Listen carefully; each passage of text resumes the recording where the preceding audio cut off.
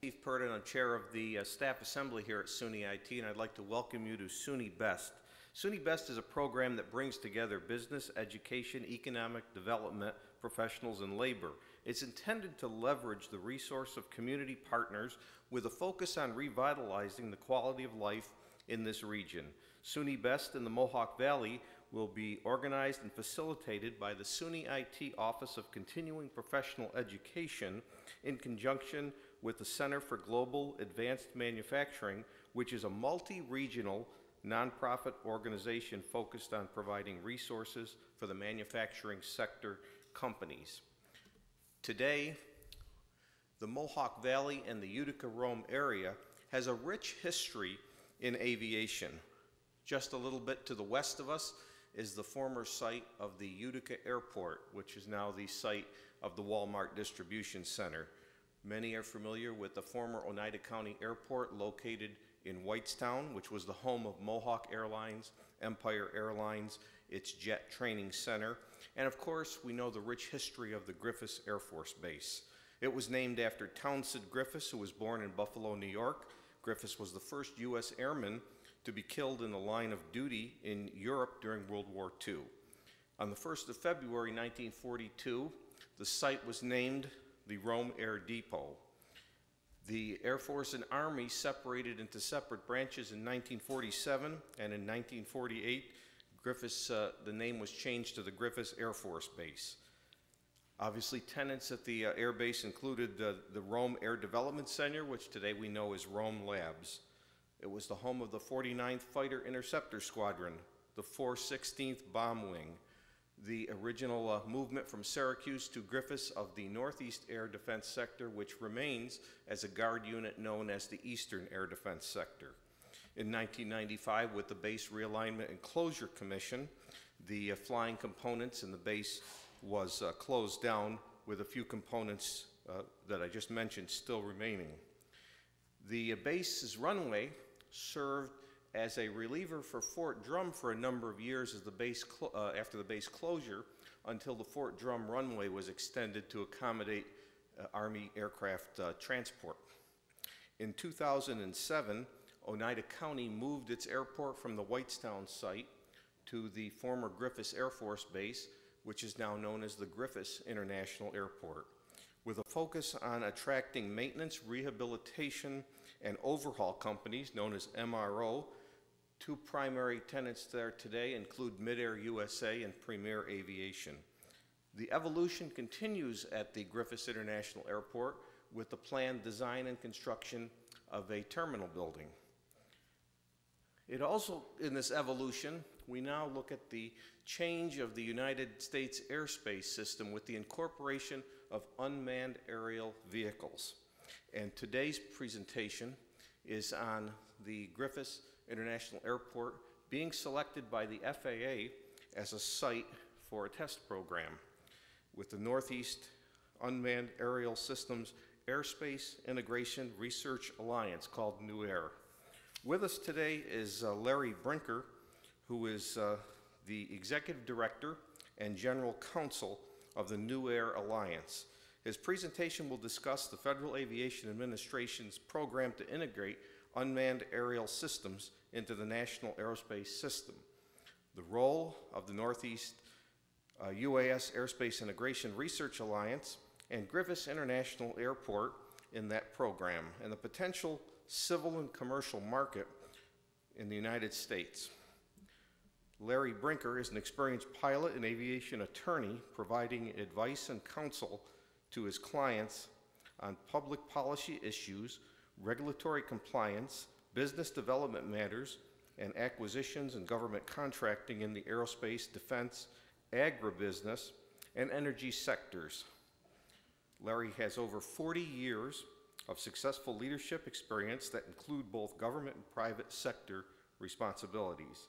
He held key executive positions with the Building Industry Association of New York City as Executive Vice President, Express One International as President and General Counsel, AirTran Airways and AirTran Holdings as General Counsel and Corporate Secretary, Mountain Air Cargo as Director of Operations, Colgan Airways, Director of Safety and General Counsels, and Aero Turbine as Vice President and General Counsel. His corporate clients have included Asiana Airlines, Virgin Atlantic, Belgian Challenger Air, Garuda Indonesia Airlines, AGFA, the country of Moldova, and other international domestic companies, as well as numerous small nonprofit and business organizations. He retired from the United States Air Force after 25 years of active and reserve service. During his military career, he attained the rank of lieutenant colonel and held various positions, including a command pilot, intelligence officer, operations officer, ethics counsel, congressional liaison, and squadron commander. Larry is an FAA-rated airline transport pilot with multiple type ratings and over 8,000 international and domestic flying hours. He's an FAA-rated flight engineer in turbojet aircraft. He also served as an FAA Aviation Safety Inspector in the Air Carrier branch. His public service includes being elected to the South Carolina House of Representatives, appointed by President Ronald Reagan as Special Assistant to Public Affairs for Veterans and Labor Issues, Transportation Counsel for Bob Dole for Presidential Campaign, Legislative Liaison to the Commander-in-Chief, U.S. Special Operations Command, Legislative Liaison, United States House of Representatives to the Chief of Staff of the Air Force, Transportation Counsel for New York State Senator Thomas Libous, and New York Governor George Pataki, and Director of Government Relations for the Greater Binghamton Chamber of Commerce. He attended the U.S. Naval Academy and graduated from the Citadel with a bachelor's in political science. He earned an MBA from Southern Illinois University and a Juris Doctorate degree from Atlanta Law School. He's a member of the Federal Bar Association, Georgia Bar Association, the NTSB Bar Association, the Air Force Association, the Civil Air Patrol, Lawyer Pilots Bar Association, and serves as a panel attorney on the AOPA, the Airport Owners and Pilots Association Legal Services Panel. Please join me in welcoming to SUNY Best, Larry Brinker.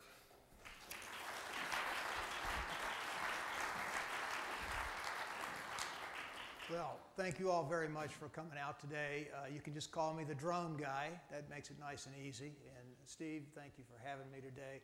I didn't realize you're going to read that entire thing, but yes, I am that old. One of the things that is very important to the success of the civilian application of unmanned aerial systems is a good understanding by the public and support by the public of what we're trying to accomplish. Up to this point, most of the media reporting on unmanned aerial systems has been all about the military use, the killer drones. And I'm here to tell you today that this is not about killer drones. This is about drones that can save your life, that can save somebody else's life, that can protect our first responders, that can aid our farmers in growing more food to feed the next generation of hungry people, and on and on and on. So I have a short presentation to tell you a little bit about who we are, how we got to Griffiss in the first place, and what our intentions are, but I intend to leave a lot of time for questions, so be thinking of your questions because I want to hear from you all as well. The Northeast UAS Integration, Research, and Development, and whatever the rest of that long name is, I can never remember, but we go by NUAIR. Very important because UAS operations in the National Airspace System are the next new thing in aviation, without question. The NUAIR Alliance is a New York not-for-profit made up of over 40 combined public and private entities, academic institutions, that we all put together a couple of years ago to be able to bid on one of the FAA test ranges, and I'll talk about that as we get into the chronological order. The Alliance is teamed with Griffiss International Airport. Griffiss International Airport is the named FAA test site operator, and the NUAIR Alliance is the test site manager under our teaming agreement with Griffiss.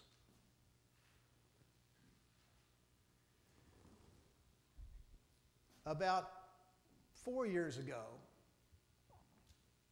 the demand in the United States began to build for operation of UAS in the commercial sector. But there were no rules, no regulations. The FAA didn't pay much attention to it. And so all of those entrepreneurs and devotees, if you will, of unmanned systems began to get frustrated with the slow pace of the United States adopting unmanned systems in civil and commercial use. So they went to Congress and worked Congress for a couple of years, talking about the benefit that it would be to have the ability to operate UAS in the commercial system. Congress finally passed a bill that was signed by the President on Valentine's Day, actually, in 2012. The 2012 FAA Modernization and Reform Act of 2012, and that required the FAA to begin integrating unmanned systems into the National Airspace System. Up to that point, there had not been any real effort by the FAA to take this new technology and incorporate it into everyday life. And I have to say that a big part of our success here in New York is owed to our congressional members that really supported this from the very beginning. Congressman Richard Hanna, Senator Chuck Schumer, really led the charges in their houses of Congress to make this a reality. And not only did they get the legislation passed, but they stood with us shoulder to shoulder as we went through the application process and worked with us in every possible manner to bring this opportunity to New York. So I have to give them credit. Oftentimes, elected officials don't get credit for some of the things that they should get credit for, and they get blamed for other things.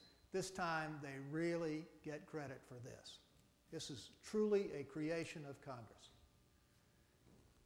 The FAA, though, in typical FAA fashion, didn't do anything. They kind of hemmed and hawed and dragged their feet, and Congress kept beating on them. Finally, a year later, in February of 2013, they issued their request for information so that all of those organizations that wanted to bid on these 6 test ranges could do so.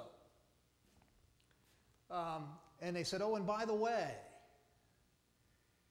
the team leader has to be a non-federal public entity.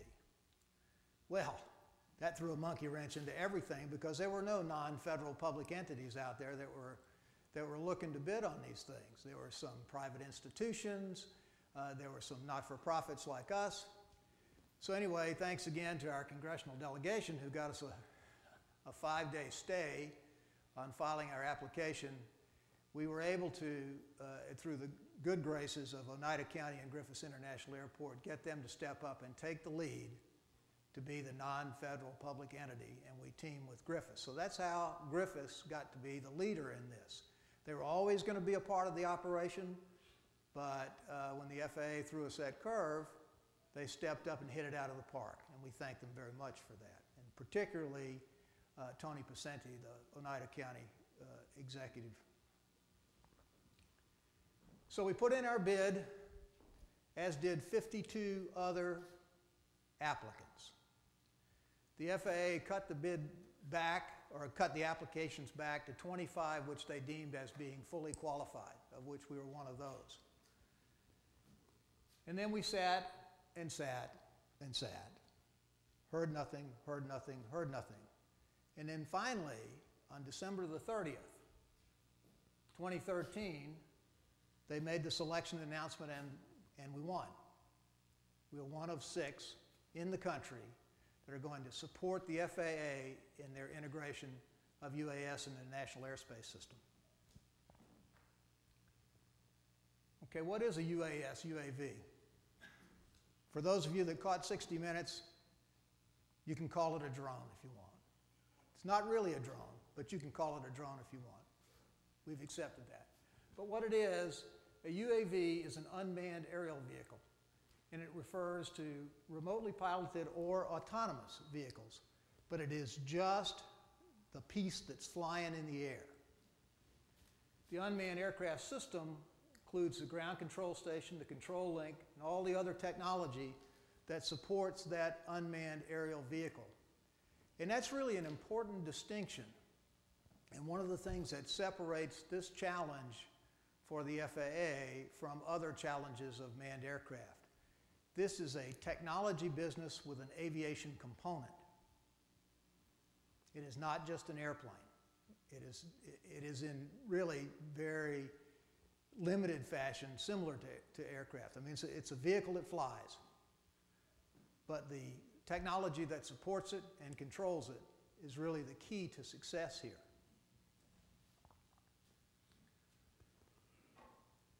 The purpose of the test site is going to be to support the FAA's development of the information necessary to issue regulations to incorporate UAS into the National Airspace System. Because unmanned systems have only been operated heretofore, for the most part, by the U.S. military, the FAA has no civil information. And they admit that. They have nothing in their databases about how to go about certifying the safety or the airworthiness of unmanned aerial vehicles and unmanned aerial systems. So that's what we're going to do at these 6 test ranges. We're going to be conducting various kinds of tests, gathering that information, getting it to the FAA so they can analyze it and come up with a set of rules to allow for flight in civil and commercial use.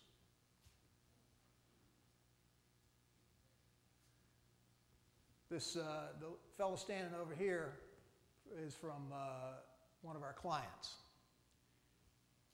The device he's holding, the DT-18, has been flown and certified in France for a number of years.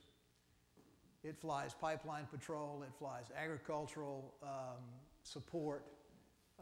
They're going to come to Griffiss and get that DT-18 certified to fly in the United States. One of the great strengths of our proposal was our existing infrastructure.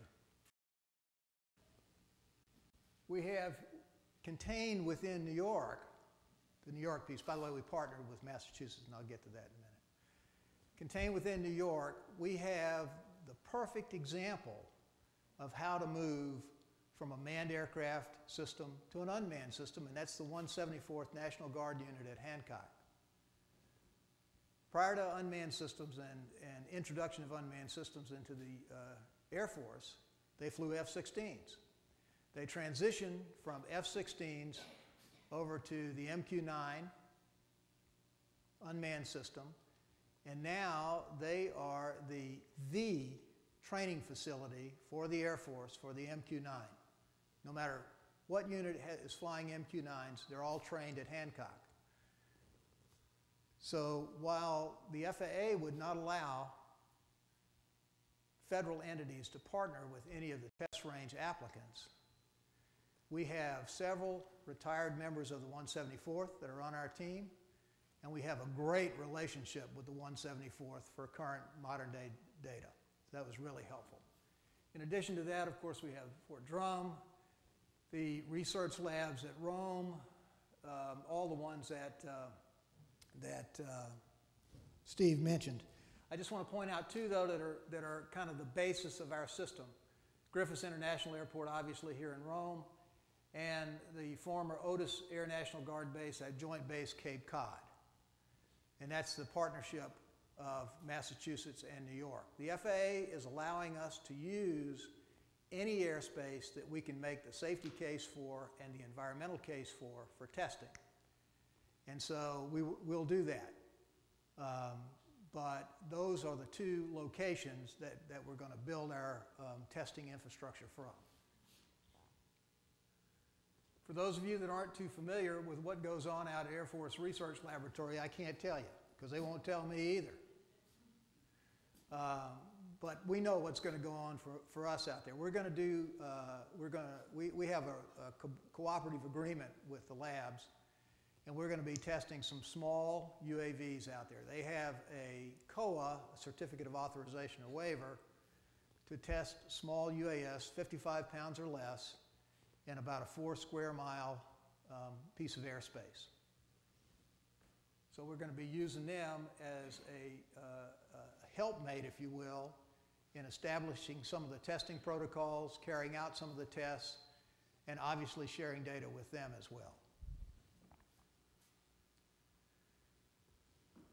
One of the real benefits that the FAA saw in our application over some other applications was the alliance. I mean, everybody's heard about everybody wanting to have a public-private partnership. We really have one of those. And that helped us put together our 65-page application to present to FAA and really helped us win. No doubt about it. This is not everybody that's involved, but this will give you some idea of the mixture of private sector and public partners that we have. I want to point out, whoops, wrong button, sorry. Center State CEO, which is headquartered in Syracuse, and Mass Development from Massachusetts. Part of the significance of the NUAIR Alliance is that we went into this project not just looking at the science that had to be developed to integrate UAS into the National Airspace System, but the business. We know that the science is very important. We can't get to the business without the science, but we have to get to the business end of UAS to really make this opportunity pay off for New York and Massachusetts. And so that's why those two organizations, which are economic development organizations of their state, Center State for Central New York and Mass Development for all of Massachusetts, is heavily involved in what we're doing. And so every time we meet with a manufacturer or a developer that wants to test their product on our test range, they also get a chance to discuss about locating, developing, building in Massachusetts or New York. And we think that's a really good combination of how to approach this opportunity. These are some of the academic institutions that are involved.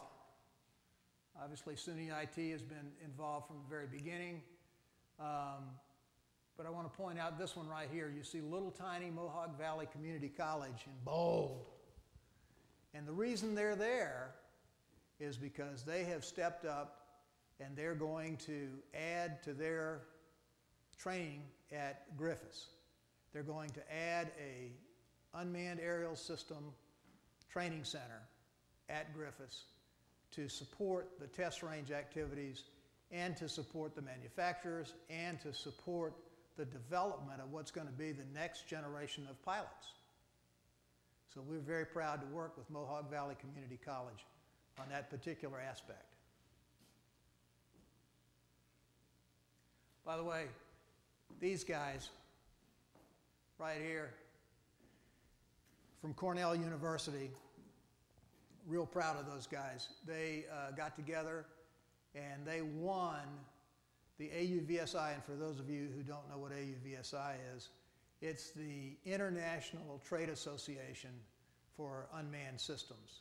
And the guys from Cornell won the international competition for building a UAS in 2013. That fact was not lost on the FAA, that we have that kind of expertise available here in New York and Massachusetts. As I mentioned, there were 50 applicants for the test range, which doesn't really reflect all the team members, and they came from 37 states.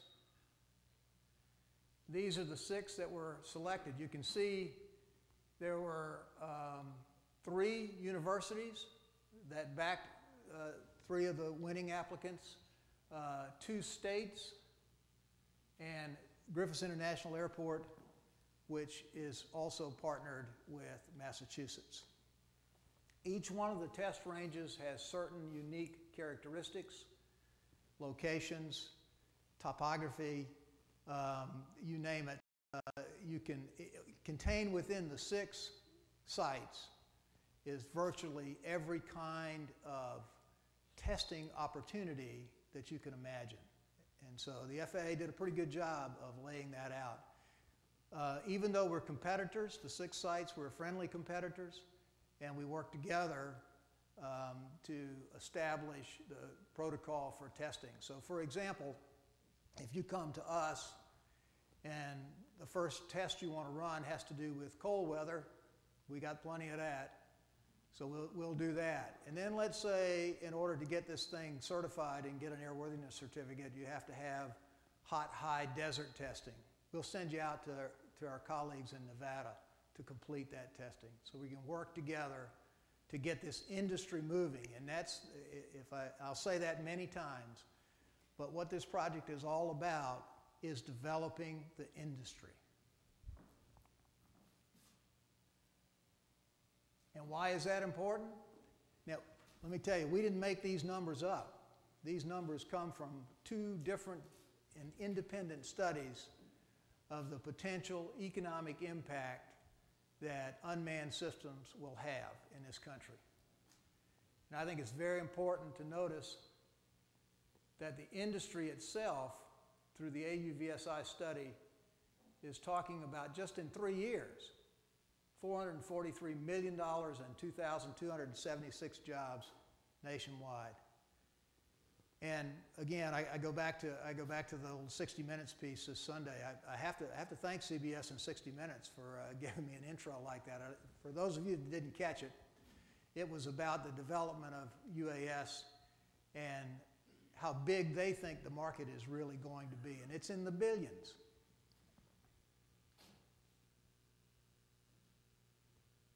This is some of the numbers for the local area. Everybody asks me, how many jobs are we going to have at NUAIR? And I tell them, not that many, probably 25 to 50. But where the job growth is going to come are you saw all of those companies that were on that list back there? Every one of those companies has something to gain from the growth of the UAS industry. So it's going to be companies like AIS located at Griffiss that'll add jobs to support the unmanned systems industry. Lockheed, SRC, Saab Census, all of those companies many of those companies have been doing work for the military, and they're going to convert that technology over to civilian use, and that's going to drive job growth. Ah, my favorite. Agriculture. Most people think killer drones. And then after killer drones, they think about spying police officers. But let me tell you where most of the work is going to happen, particularly here in New York and Massachusetts, and now our newest partner, Pennsylvania. It's going to happen in agriculture. Countries have been using UASs. Japan has been using them since the 1990s.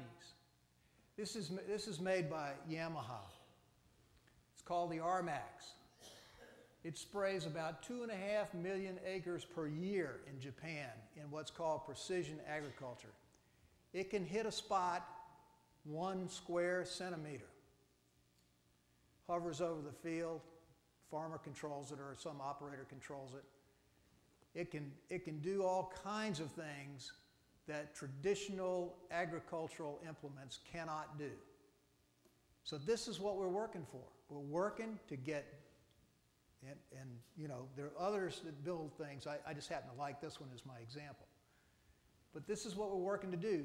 Get this kind of technology to our farmers here in New York so that we can feed the world. Now, this is another cute one. This is a little quadcopter with a camera on it.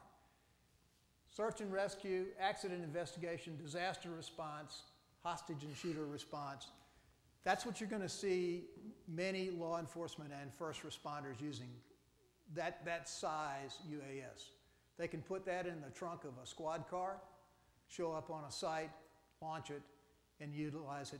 Real-time information right then, right now. But just to talk about something that we all remember was Superstorm Sandy. Had the 174th in Syracuse been able to fly their unmanned systems in the National Airspace System, they could have restored cell phone service in 25 minutes, the trip from Hancock to New York City. That's what the capabilities are, and that's just scratching the surface.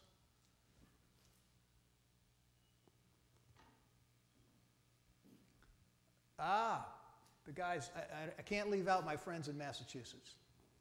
They have been a big part of this from the very beginning. And the two lead institutions, academic institutions in New York is RIT because of their Imaging Sciences Division, and MIT in Massachusetts. And what these guys are doing is they're working on development of a UAS that can deliver vaccines into places where you can't get cars, you can't get trucks. One of my assignments in the military was to open up the airfield after Hurricane Andrew hit Miami. And the way we got in there, we were airdropped onto the field because you couldn't get in there because of all the damage. Think of what a UAV can do in that kind of situation.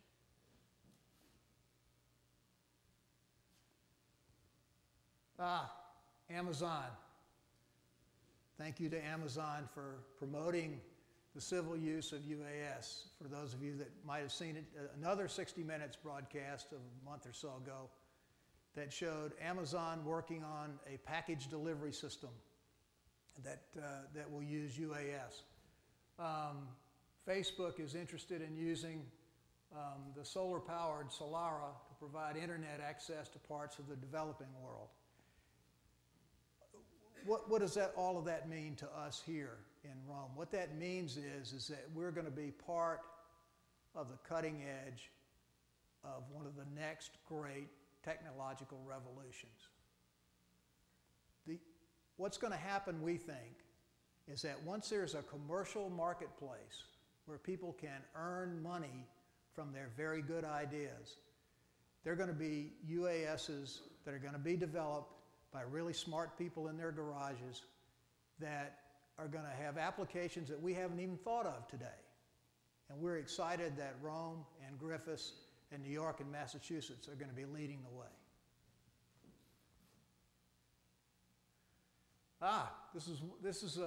You'll see these guys out at Rome.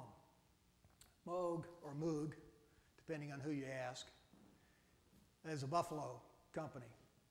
And one of their systems that they're working on is a remotely piloted vehicle up in this corner up here. This is a Robinson R-22 helicopter.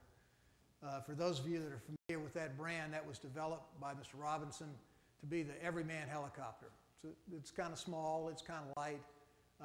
His vision was everybody would have one of those in their backyard and they'd fly it to work. That never really materialized. But what we can do with them is turn them into remotely piloted vehicles and do anything that's too dirty, too dangerous, too dull, and too difficult for manned aircraft. They're going to be coming to do some testing at Rome. Some other pictures of some of what they do and how they do it.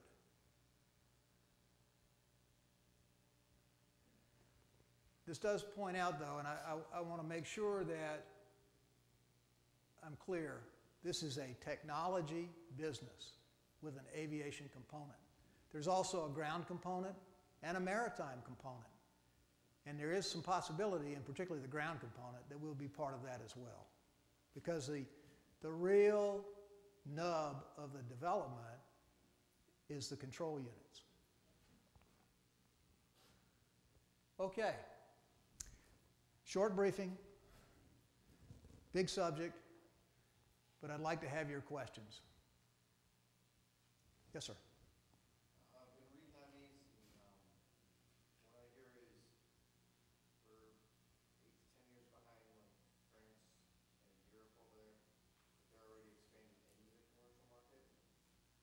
That's correct. How far off are we from getting into that market? I would say 2 to 3 years, probably closer to 2 than 3 for small UAS. The FAA has today some rules in draft form for essentially what would be the commercial and civil operation of small UAS. They're tied up in the federal bureaucracy somewhere, according to the FAA. They were supposed to have been published this spring for public comment, which is the way the rulemaking process works. Then after the public comment period, they'd go back and they'd either amend or adopt those rules, and we would be able to move forward. So I think the smalls by 2015, the bigger ones and the ones that actually fly, like the ones that FedEx want to use and fly in the National Airspace System, probably take a little longer, because one of the big challenges is what's being referred to as sense and avoid. In today's manned aircraft, a pilot has to see and avoid, to avoid collisions, to avoid any kind of difficult circumstances that are out there, whether it's weather or other aircraft or what have you. That's the pilot's responsibility. UAS doesn't have that capability yet. So part of what we're going to be working on here at Griffiss and throughout the New York, Massachusetts area is what's called sense and avoid. And we're going to start by putting some sensors in at Griffiss that can do some ground-based sense and avoid testing. And then we're going to work towards airborne sense and avoid testing. So as you can see, that's a challenge. There is no solution yet. There's no cold fusion solution yet. So I think, personally, I think it'll be a good 3 years plus before we get to full integration in the National Airspace System of aircraft that are not flying under instrument flight rules. Aircraft that are flying under instrument flight rules now could be integrated. In fact, they are integrated into the positive control airspace because they have transponders, and air traffic control controls them just like they control any other airplane. They talk to the pilot who may be sitting 2,000 miles away, but they have that communication capability. So that's my theory on how long it's going to take. But to be honest with you, nobody knows for sure.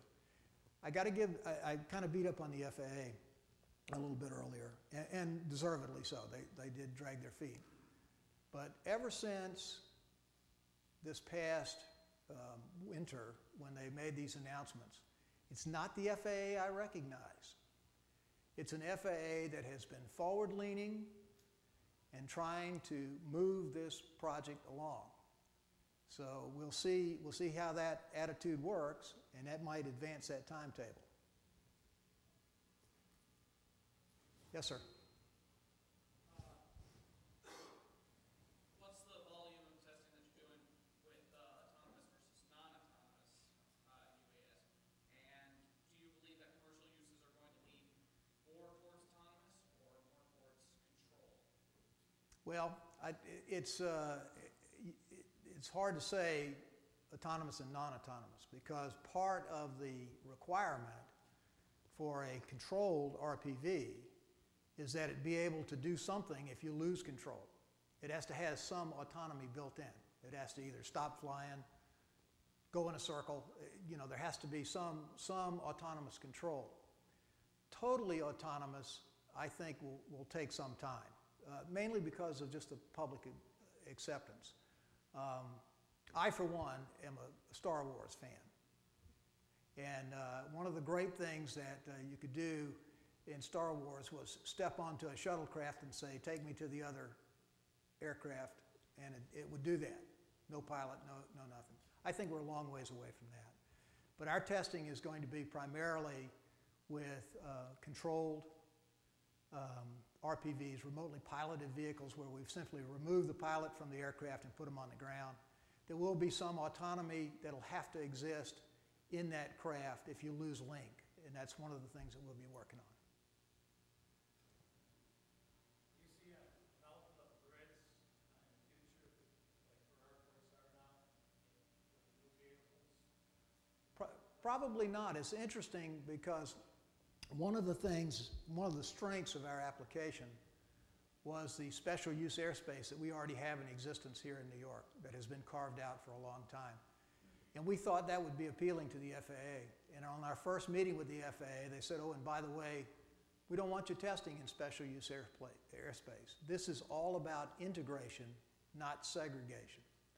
And so what they've asked us to do is work with, just as any aircraft would work in any kind of airspace. What we have to do to get a COA to fly that test is we have to make a safety case and an environmental case for whichever airspace we choose. So in theory, we could go down to New York City and do Manhattan. That would be a heavy lift right now because the safety case and the environmental case would be very high. But that's where we're going. We're going towards just full integration of the use of these aircraft into the National Airspace System. Yes, sir. In that same vein, earlier you said that the testing would be limited to 55-pound aircraft and 4 square miles. No, I'm sorry. If I said that, I made a mistake. That's for smalls. Okay. The FAA has only set up 2 categories right now. There are small UAVs, which are 55 pounds or less, and everything else.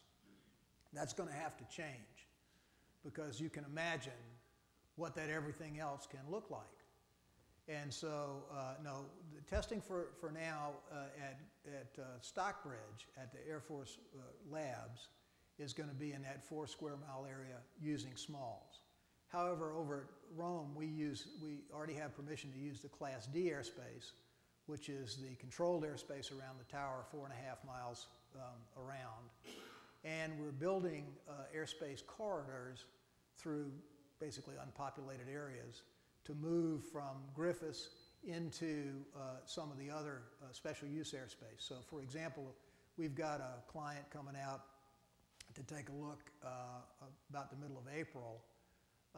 Their UAS weighs about 1,000 pounds. And so we'll start out testing at Griffiss. We'll do just some taxi testing, taxi it around. Can you control it? Can you bring it back? You're not going to hit anything. Sure don't want to hit Steve in his airplane. And then we'll do some flying. But every test is going to be done in what we refer to as a crawl, walk, run. One day it might be nothing more than simply taxiing around, and that's it. That's all we do. We take the data, and then we take a look at what the next step will be. Although, interestingly enough, the runway is so long at Griffiss, we have another client that figured out he could do 5 takeoffs and landings in the 11,000 feet that's there. So that might be the test. He might do 5. So they're going to vary. Yes, sir? Are you going to look at any of the past work that DARPA has done in the Pilots Associate Program, which is using AI, or has planned or was using AI, and has probably found itself into the F-35 airplane now? I'll give you a qualified yes on that. Originally, when the FAA put these test ranges together, they said that we couldn't partner with any federal entities. And they strictly prohibited federal entities from partnering. That's relaxed a little bit now. And in fact, the FAA has said, well, we don't want to stop you from using what the military has developed in the form of safety management systems, airworthiness data, all that sort of stuff. So that's part of what we're going to do. We do have a client that is doing some work for DARPA that has talked to us about utilizing the facility at Griffiss, and so that's why the qualified yes. I don't know how deeply we'll get into it and how much of that DARPA information. As you know, when DARPA develops stuff, they're the blackest of the black agencies. And so I don't know how far we'll get into that part of it, but yeah, we're starting to make progress in partnering with some of the federal development. You're going to be able to get a copy of your slides? I don't know. With your permission, Larry, we'll put them on the website. Oh, sure, yeah, absolutely. That would be just fine. Yes, sir. As the narrative goes along, how can the public have access? Well, what we're going to try to do, as I mentioned when I first started, part of our charter, if you will, is public education. So we're going to use our website as a living, breathing kind of here's what we're doing today area. So you're welcome to do that. You're always welcome to contact me, and I'll tell you what we're doing. And we're going to do public events. We're going to go out and give updated briefings. We're going to try to reach out to the public as much as we can. I hope that answered your question. Yes, sir. Also, right now, with the UAVs, it's 400-foot limit, and I know, my understanding is the testing that's going to be happening here is mainly to integrate with that commercial and private airspace. So they're going to be level set now at like the 400-foot and 1,200-foot until they figure all Yeah. this out. I'm glad you asked that question. First of all, there's no 400-foot limit. The FAA, some years ago, issued some guidance, not regulations, but guidance to model aircraft users. And they essentially said 400 feet or less, line of sight, you can operate them. You know, you can't fly them inside or interfere with any commercial or air traffic of any kind. So that's where that 400 feet came from. It's not really a limit. Now, recently, the FAA just lost in the first round a case where they essentially tried to enforce that limit and said that they own the airspace from the ground to infinity. The judge said, well, maybe not so fast. So there's still some confusion as to what's going on there, but what we know will come out of this testing, the ultimate rules will not have any altitude limitations other than what is the normal airspace altitude limitations about what you can fly at. Yes, sir. Can you talk about the communications technology between the controller and the UAV? Are we going to be transitioning any military technology to the civilian sector, or starting from scratch with that? And can you talk about the challenges of securing those communication channels? Well, you've hit on really two of the biggest issues that are going to be determined through some of this testing.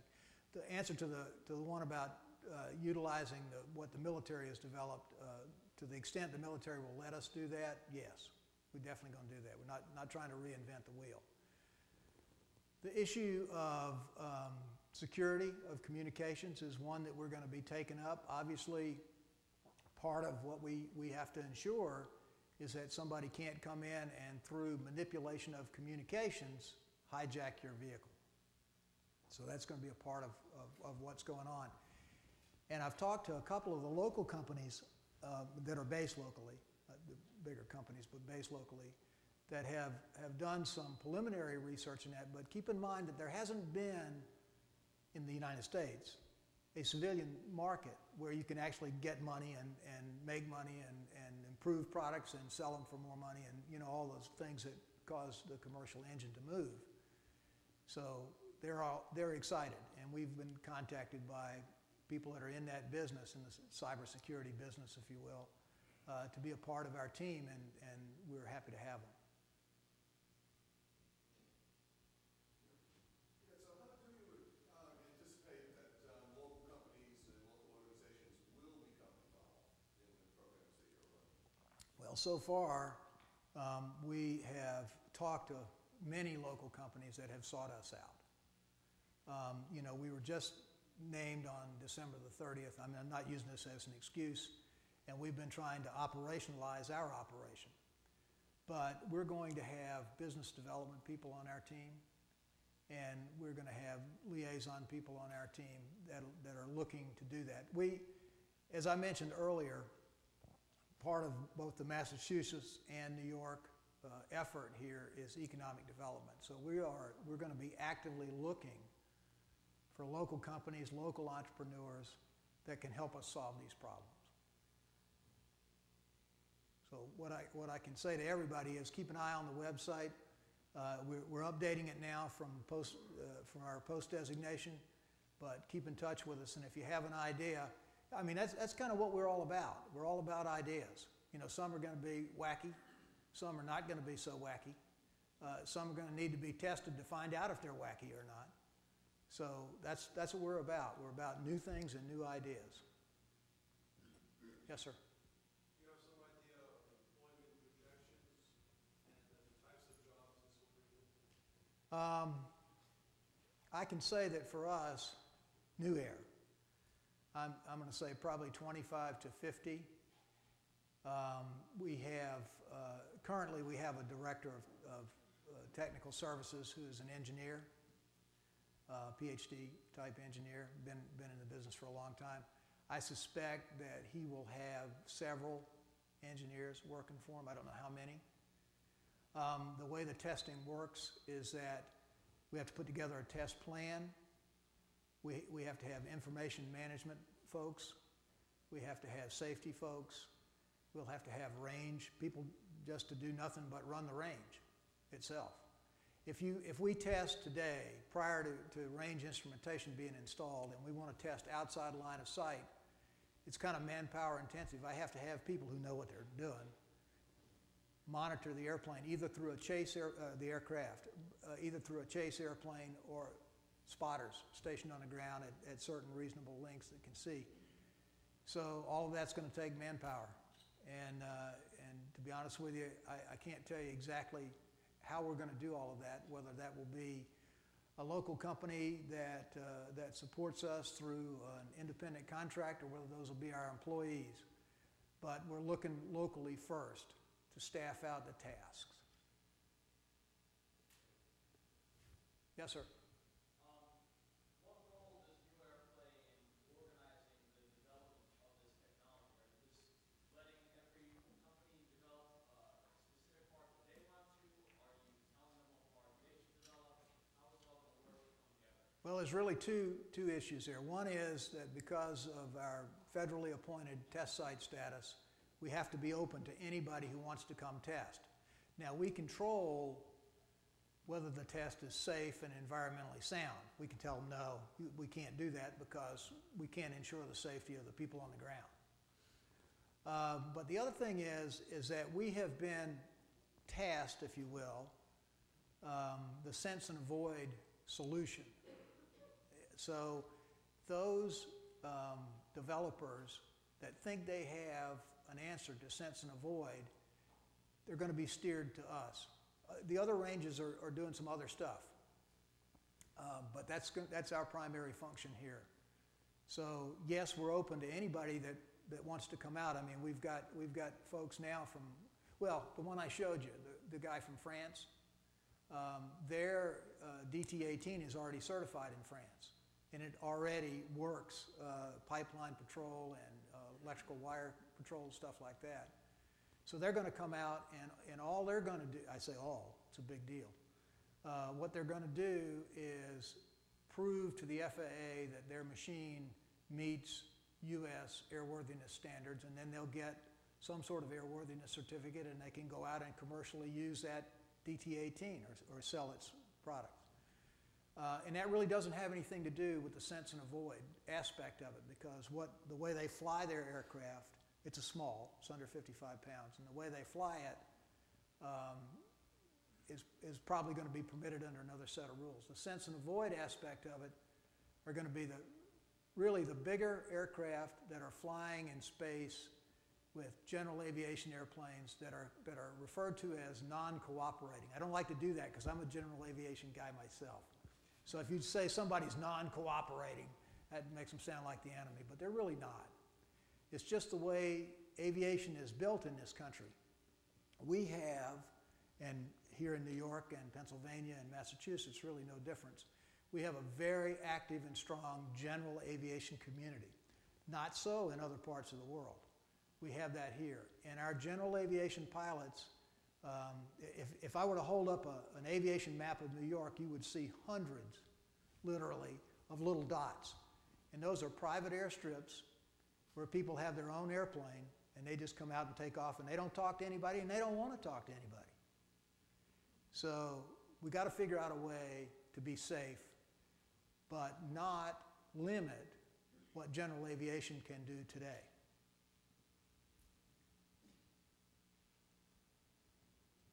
Okay, no other questions, comments, cries of outrage? Well, thanks again. Oh, yes, sir. Financing for money locally, where does that come from? State, federal? Yes. Well, any place I can scare it up. What's that? You have to go out and find it? Yes, yes. There was no money from the FAA, but that may change. But the state of New York has put up some money. Senator Griffo and Assemblyman Brindisi have been kind enough to help us in that arena.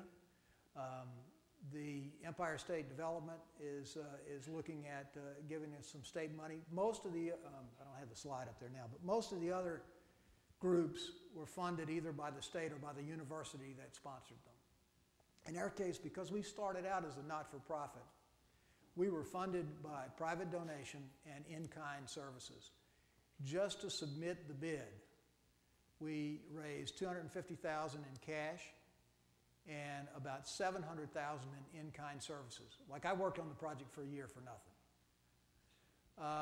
And as did a lot of big companies. Lockheed provided both cash and in-kind services, SRC, that sort of thing. People that, obviously companies that have a vested interest in commercial success. So now that we've been designated, we're still looking for operating money. Like I say, the state has come up with some money that gets us going.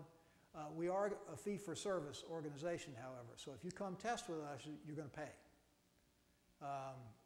So that ultimately will be the revenue stream that supports the test ranges and everything else. But the seed money, the startup money, is coming from various sources, including private sector sources.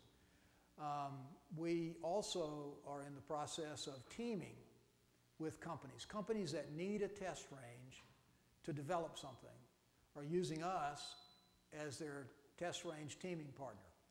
And that's a potential revenue source as well. Yes, sir? I'm not that familiar with Griffiss. Are you operating out of a certain hangar or a certain part of Griffiss? We will be in about a week. We're going to take half of one of the old nose dock hangars. It's about 14,500 square feet. We're putting some office space in there and some storage space and things, and so that'll become our primary operating area. Right now, we're hanging our hat in a cubicle in Syracuse. So I'm anxious to get moved.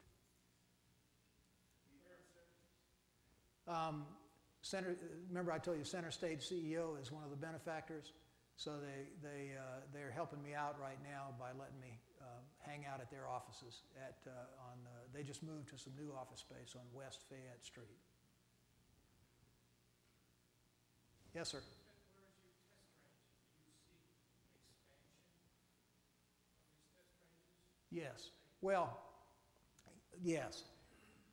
We have authority to test in all of the airspace of New York and Massachusetts. Now, having said that, each test is conducted under what's called a Certificate of Authorization or Waiver, COA, C-O-A. And that COA gets into the specifics of the test. And in that COA, we have to, whatever airspace we're going to use, we have to persuade the FAA that it's safe. Much like what happens today when you have an air show. You know, FAA comes into wherever the air show is going to be, and you sit there and you draw out the space, and you say, this is what we're going to do, and the Blue Angels are going to perform in here, and the Thunderbirds are over here, and it's safe, and everybody agrees, and you go forward. Well, that's kind of how the COA process works, too. We're starting, however, with some existing approved airspace.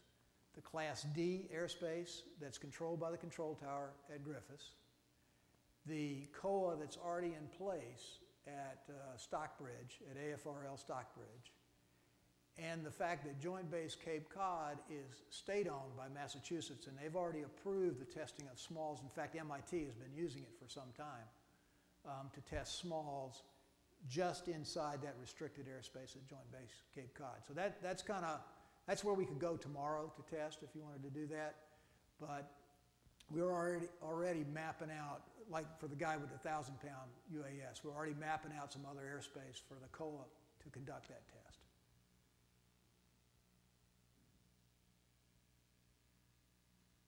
Okay, well, thanks again for having me. Check our website. There are ways to contact us through the website. My email, I think, is up there. It's lbrinker@nuair.org. I'm happy to answer any questions that you have that you think of later on, and look forward to seeing you all again the next time I'm here. Thank you.